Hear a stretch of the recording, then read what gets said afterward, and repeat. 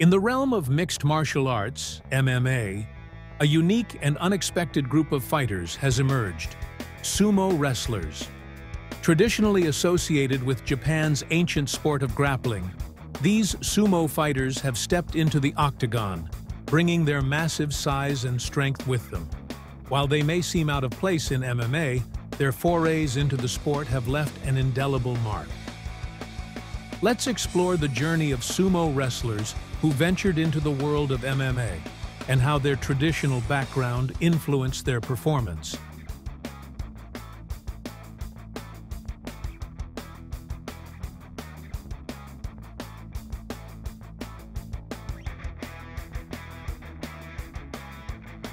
The first notable sumo wrestler to cross into MMA was Emmanuel Yarbrough. A massive figure standing at 6 feet 8 inches and weighing over 882 pounds, Yarbrough was an athlete like no other. Born in Richmond, Virginia, Yarbrough initially built his career in sumo wrestling, even becoming an amateur sumo world champion. He was not only a sumo wrestler, but also dabbled in judo and various other martial arts. However, Yarbrough's size set him apart from any competition. He holds the Guinness World Record as the heaviest professional athlete in history, a title that is hard to imagine anyone surpassing. Yarbrough made his MMA debut in the early days of the UFC, participating in UFC 3. As the first sumo representative in the organization, he faced Keith Hackney, a practitioner of Kempo Kung Fu. Despite their size difference, Hackney was a much smaller man. The fight didn't go in Yarbrough's favor. That was the last team we got.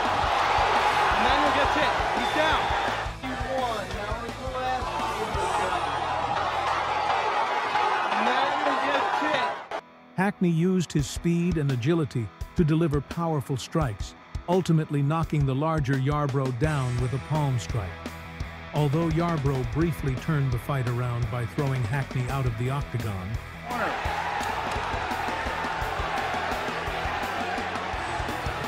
and through the other gate. Hackney recovered and finished the fight with a knockout punch. Won't hurt him. Finally got the leg. Won't hurt him.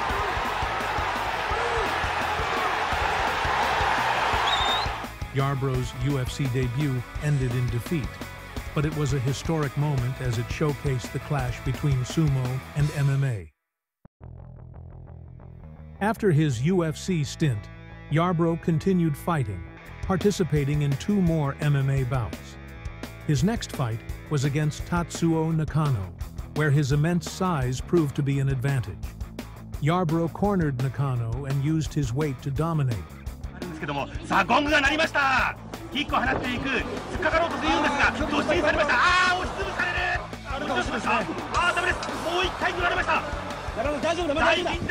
Eventually winning the fight via submission. This victory marked his only win in MMA.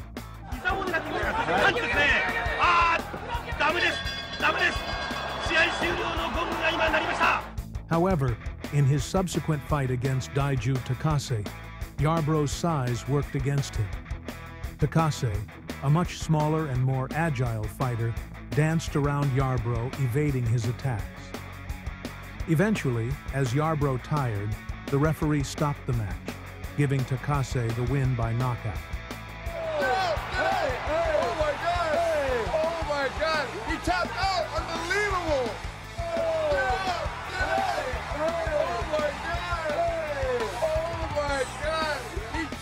Yarbrough's MMA career was short-lived, but it highlighted the challenges of transitioning from sumo to a more versatile combat sport.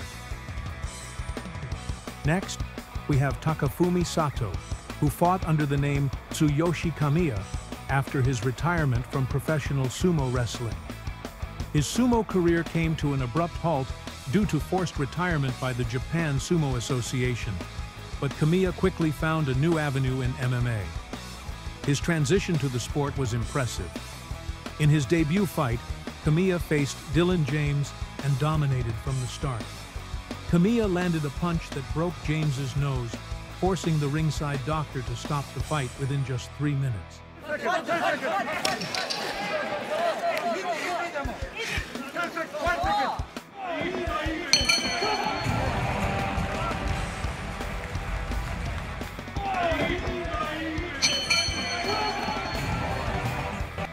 The injury was severe enough to halt the match, giving Kamiya a victory by doctor stoppage.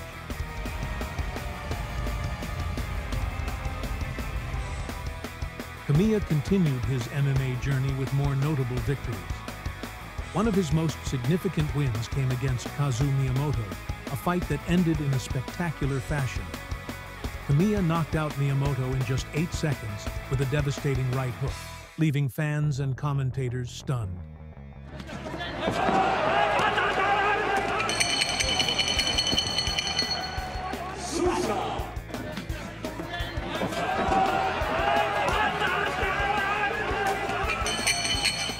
The referee was forced to step in before Kamiya could inflict further damage with hammer fists, solidifying Kamiya's place as a dangerous opponent in the ring.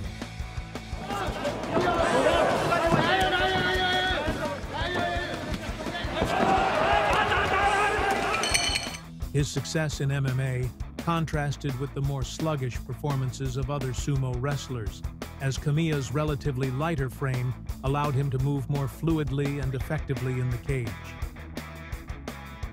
Another intriguing sumo to MMA fighter is Takanofuji Satoshi. This wrestler, hailing from Honu Island in Japan, began his professional sumo career at just 15 years old. He quickly made a name for himself, climbing the ranks to become a feared opponent in the sumo ring. However, after failing a drug test in 2021, Satoshi was dismissed from the sumo world, prompting him to make the switch to MMA. Unlike his fellow sumo wrestlers, Satoshi's MMA career hasn't been as successful, boasting only 1 win out of 4 fights. His single victory came when he capitalized on his opponent, Cody Jerbeck's fatigue. Satoshi finished the fight with a well-placed head kick, followed by a barrage of punches, securing a TKO win.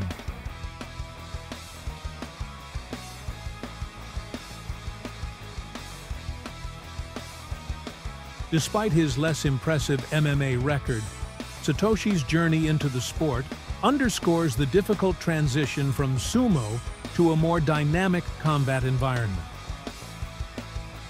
One of the most famous sumo wrestlers to transition to MMA is Akebono, a sumo legend from Hawaii. Born on May 8, 1969, Akebono moved to Japan in 1986 to pursue his sumo career. Within 2 years, he made his professional debut and quickly rose through the ranks, achieving the prestigious title of Yokozuna, the highest rank in sumo. Akebono's dominance in the sport was evident as he won 11 titles throughout his sumo career. However, after retiring from sumo in 2003, Akebono decided to transition to kickboxing, and later MMA. Akebono made his kickboxing debut at K1 Premium 2003 against heavyweight fighter Bob Sapp. Despite outweighing Sapp by over 150 pounds, Akebono struggled with his stamina, a common issue for larger fighters.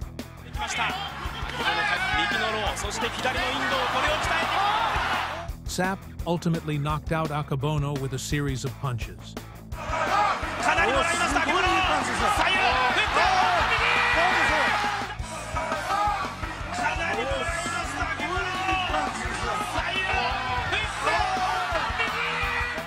Unfortunately, Akebono's kickboxing career didn't fare much better, as he only managed to secure 1 victory out of 10 matches. His lone win came in the K1 World Grand Prix 2005 against Naoya Kakuda, but it was clear that Akebono's size was more of a hindrance than an advantage in these matches. Akebono also ventured into MMA, where he faced some of the sport's top fighters. One of his most memorable fights was against Royce Gracie, a Brazilian jiu-jitsu legend. The matchup was an exciting contrast in styles, with Gracie representing the technical grappling discipline of jiu-jitsu and Akebono relying on his size and sumo background. However, Gracie's technique prevailed as he quickly locked Akebono into an armbar, forcing the sumo wrestler to tap out.